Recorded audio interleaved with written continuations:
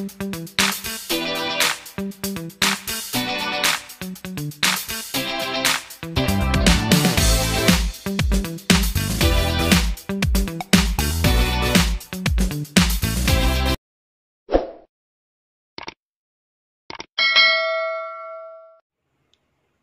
nga ba mag-delete ng playlist sa ating channel?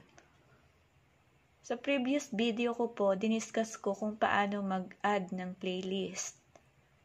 So, for today's video, i-discuss ko naman po sa inyo kung paano naman mag-delete ng playlist sa ating channel. So, paano po mag-delete? Just click this word, the word playlist. Click. And then, scroll down. Ayan. Nakikita nyo po yung aking 3 playlist. I-delete ko po itong 6 playlist.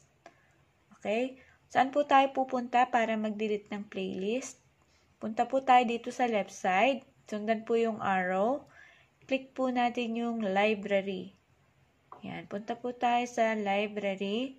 And then, scroll down.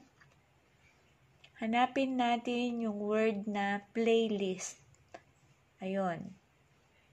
So, ito po yung word na playlist. Lampas. Okay, ito po. And then, i-delete ko po itong aking playlist na 6. Okay, 6 playlist. Paano natin siya i-delete? I-click nyo po itong view full playlist. Ayan. Tapos may makikita, sa baba po ng video, may makikita po kayo na 3 tuldok. Ito. I-click nyo po yung 3 tuldok.